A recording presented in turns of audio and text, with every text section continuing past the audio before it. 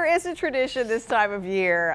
You got to feast your eyes on an edible display that is taking up the lobby of a hotel in Rochester. 7 Action News reporter Simon Chowdhury shows us how a gingerbread train will help people in need.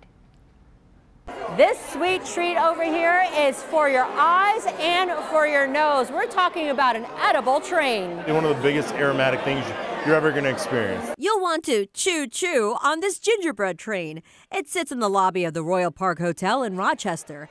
The Salvation Army of Metro Detroit has been teaming up with the hotel since 2009 to raise funds to help folks in our area. Over the years, they've raised more than $55,000. That we can buy some clothes for those that, would otherwise go cold in these winter months. Our own Jennifer Ann Wilson helped kick off the debut. You'll notice some other familiar characters.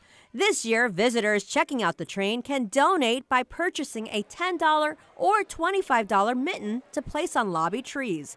And for every dessert purchased at the restaurant, $1 goes to the organization. Reward yourself for helping the Salvation Army help others.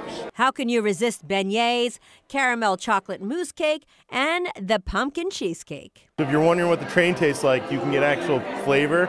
Is right there in the crust. Executive pastry chef Mark Slesser has been working on the edible display for a couple of months.